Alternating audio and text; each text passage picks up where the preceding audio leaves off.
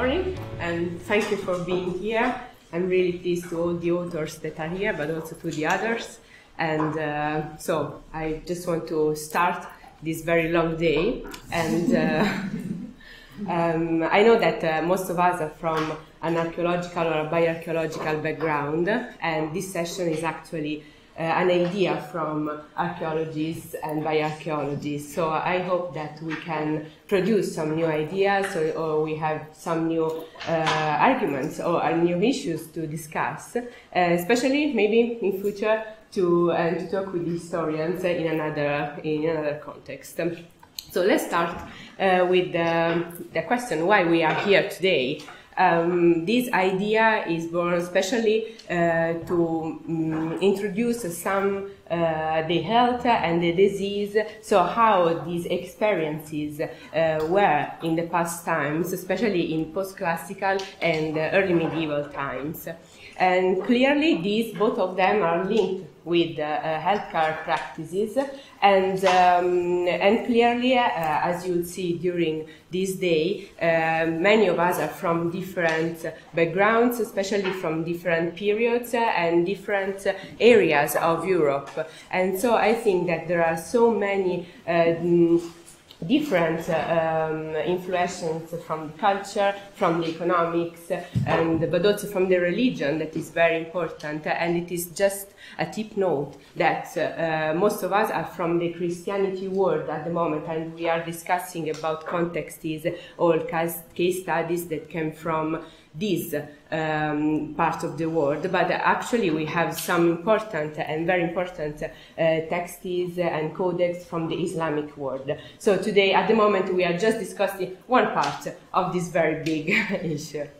I know that these slides has a lot of information, and just to spend a couple of seconds, I'm specialized in the post-classical period.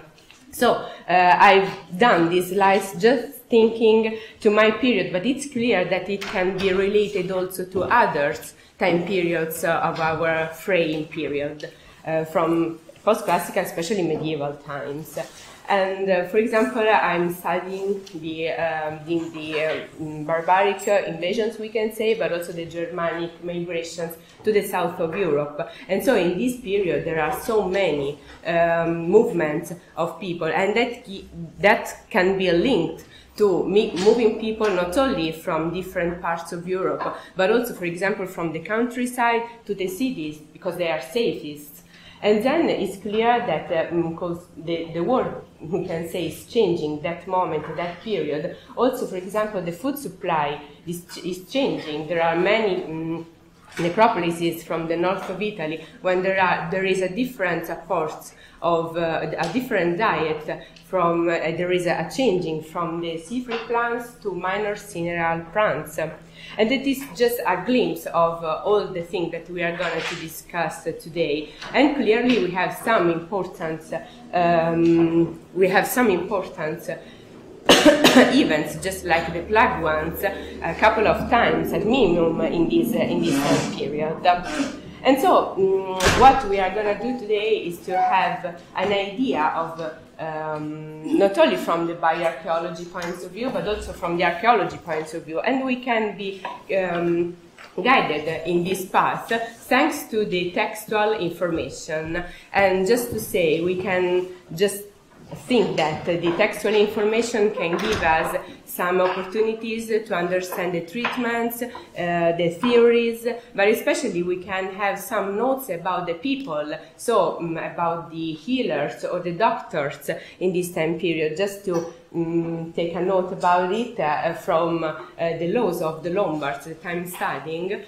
We know that there was a doctor present in the community, because if there was an arguing and if someone lost an eye instead of a hand, the doctor has to be present just to judge the degree of this lesion. So we know not only from the proper medical treatments and codexes that these people were present in the communities, but also thanks to the many other textual information.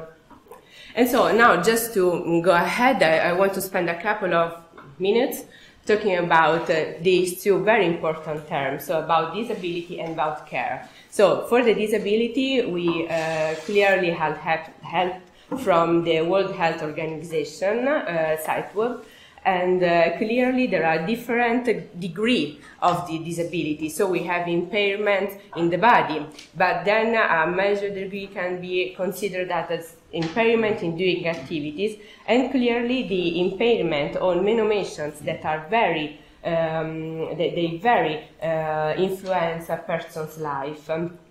And in the end, we have to say, as some case studies that are reported today, injuries or, for example, disease can happen at a certain point in the life course.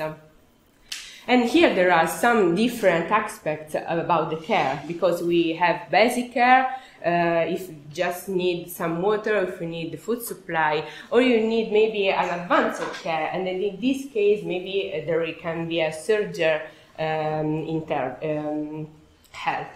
help. And then obviously there is a different time period, so could be a short period, and then these people is okay, is fine, and can go ahead with his or her life, or maybe she or he is died. So there is a different frame for the period, for the short and for the long period. Clearly there are then, the care can be visible and known, or invisible and unknown. As I introduced before, there are we are in the Christianity moment, in the Christianity points of view now to afford this process. And it's clear that thanks to the textual information, that there are some monastic orders, for example, the Benedictines, that look after the care not only of impaired people, but also for ill people, creating some places to take care of them. And here there are just a couple of examples from these images, from these pictures, that I like a lot, because here there is, maybe in that one, in the upper one, we can't see very well, but we will see better in a couple of seconds. There are some examples of cooperation, not only of healers or doctors, we can say, but with the blacksmiths. So they have a cooperation to build these kinds of support just to help ill people. And so the questions that can maybe arise during this session can try to answer to how we can broaden the limits of this disability in the past, and how the care was, the approaching of care, and how much is important from this point of view, from this period, to have so much textual information. And clearly, these new perspectives can help us to have some new perspectives in past lives. I know that this slide is full as well, but I like it very much, because as I said in the first part, we are archaeologists and bioarchaeologists, so it depends from which are our background and which is the question that we have at the moment that we start to study a skeleton instead of an entire skeletal collection. So if we want to have a glimpse of the pathologies that a person can have, we look at the osteobiography, so we start with the paleopathological assessments. But if we want to know how this person really had the relationship with his families and his relatives into his community, we have to look at the archaeological context. So, for example, it's very interesting to see where these people were buried, into the necropolises or in the cemeteries.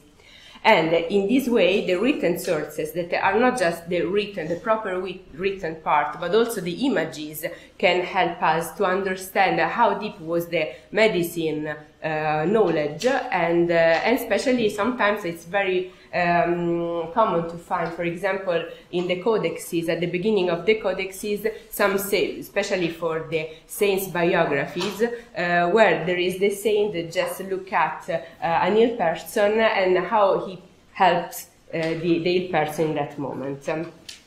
And here there are some studies. So from the first one is that they are introduced before. So from the case study from an amputation and the metal, the iron support.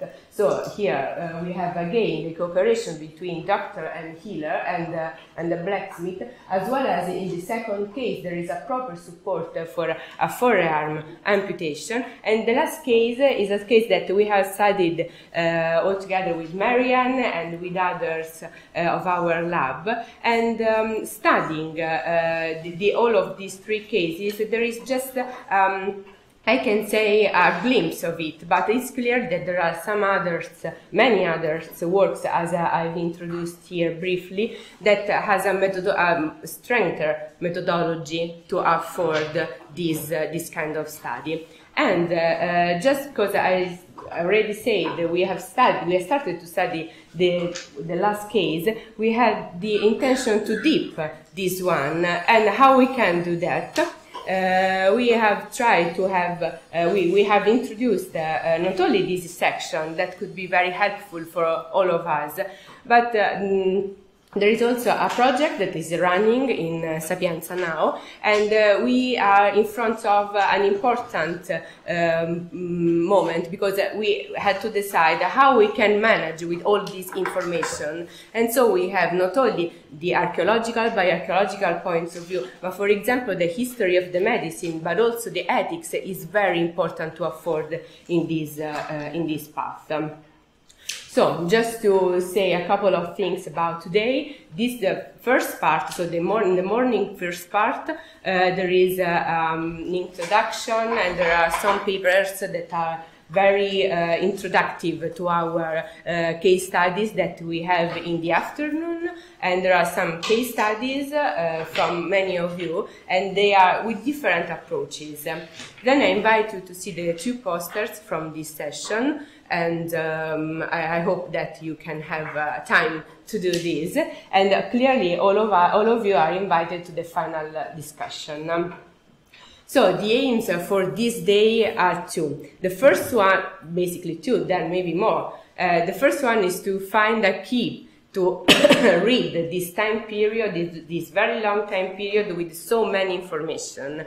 And the second one is maybe to create a network among us, just to be in connection for future, maybe other congresses, or if we want just to keep in touch, to maybe if you have new case studies, we can just compare them and have ideas together. And here I will just spend a second saying that a couple of editors are interested in this session, so I invite all the authors, and I'm telling them that very soon they're gonna be contacted, and we have a couple of ideas with a couple of options from Spring and Brepols. So, but we are anyway open to any other your suggestions and ideas that you can have during this day, but also very soon in next days or months. I want to thank so much all of you, because you are from all over the world, and how we will see today. And especially thanks to my co-organizers, because they were so helpful and very encouraging me in doing this. Thank you.